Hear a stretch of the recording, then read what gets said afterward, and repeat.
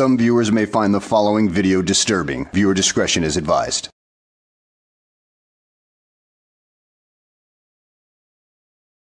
Well, hello, and welcome back to the channel, everybody. You know, if you ever wanted to know if dumbass Elmo has any remorse for violating people's rights and acting like an arrogant asshole toward everybody, well, this is that evidence that he has no remorse toward anybody. As he posted this particular video of a sheriff who recently talked about the trespassing of him and his little butt buddy from a building recently. Now, without further ado, let's go ahead and listen to what this sheriff has to say about the incident, shall we? Hi, I'm Sheriff McGill, here to give you some information in reference to something that took place yesterday. On 10/30/24, NCSO responded to a call at the Knight County Planning Department in reference to two subjects video recording the office and customers and causing a disturbance. Yeah, he's talking about dumbass Elmo, who is the one on the right, and Liberty Lynn's Audits, who's the girlfriend to dumbass Elmo at this point, pictured here on the left. So tell me something, Liberty Lynn's Audits. Why are you doing what you're doing with dumbass Elmo, considering he's not a very good person if you look at his criminal record? He has domestic abuse charges, other things like that. He hates women. He hates freedom of speech. I mean, you can tell that right off the bat. But why are you with him anyway? These subjects were reported to be verbally pushy and inserting themselves into the private transactions involving citizens by recording the conversations and attempting to view their documents.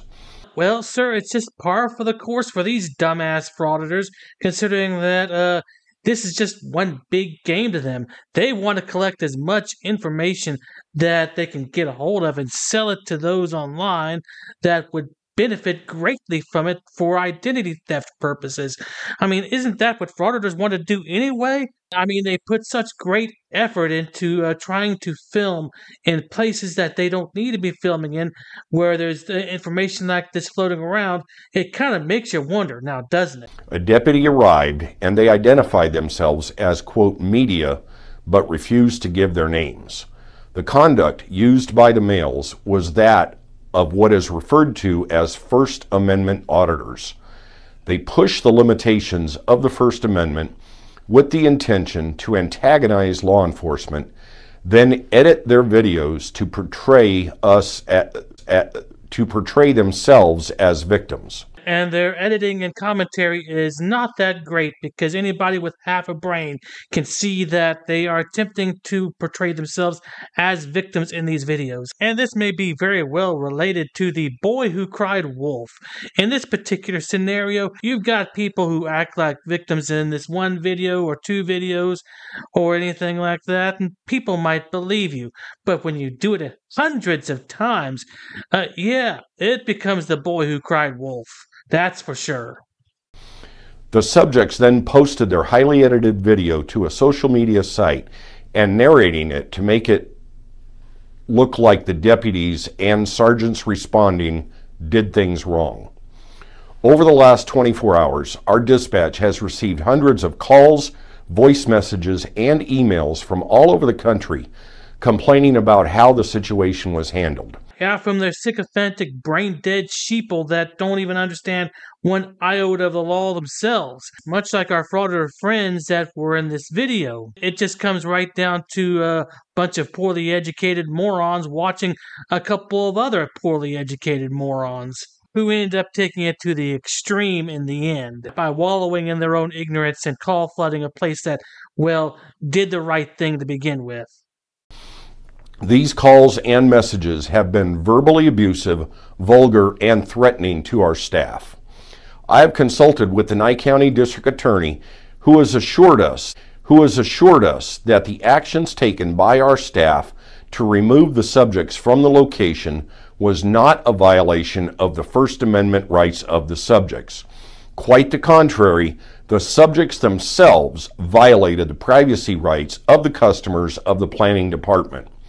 The responding units exercised good discretion and didn't arrest the subjects for the two criminal violations they committed in the office. The Nye County Sheriff's Office administration is in full support of our staff who handled this interaction. Thank you.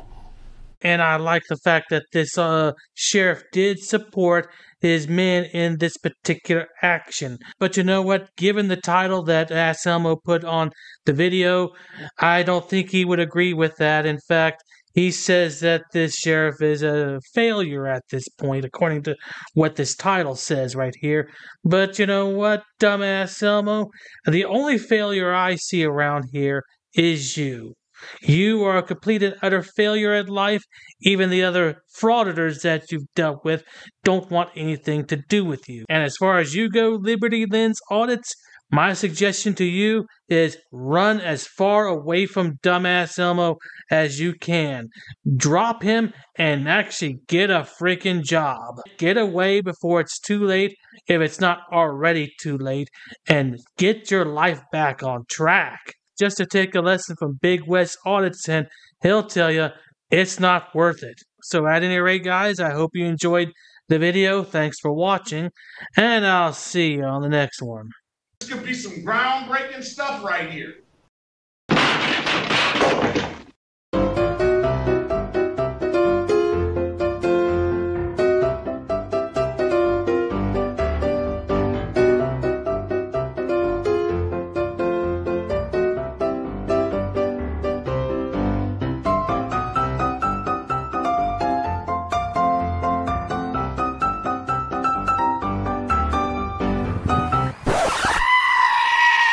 Dude, so there's no way I can get in, bro?